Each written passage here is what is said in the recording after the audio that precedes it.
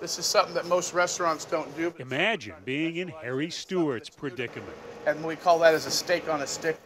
He opened a restaurant 2.5 years ago, just as the economy began to tank. I thought, here we go again, because my timing is impeccable. Harry had a dream and a recipe, a way to barbecue ribs and beef brisket to perfection. You talk to any old barbecue owner in the world and he'll tell you this ain't easy.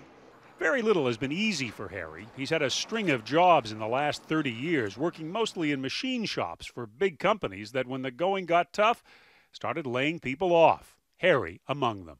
You've lost how many jobs? You don't want to look at my resume. For a while, Harry was homeless. For one winter in San Francisco, I lived in the back of my El Camino.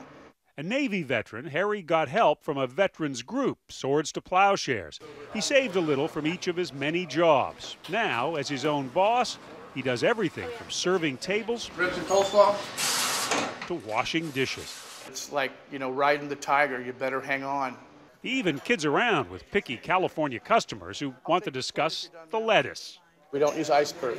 We're in California. We can't use iceberg. There's a law that says I can't use iceberg. It would be too much to say the people flocking to Harry's place worship his barbecue. Thank you for this time to fellowship together. But in these tough times, something's working. It is comfort food. Can I get the cow poke special? It could be the price. The total's going to be $8.78. It could be the recipe. Look at that. But maybe there's another reason behind his success in this recession. Just hang in there. You can't give up.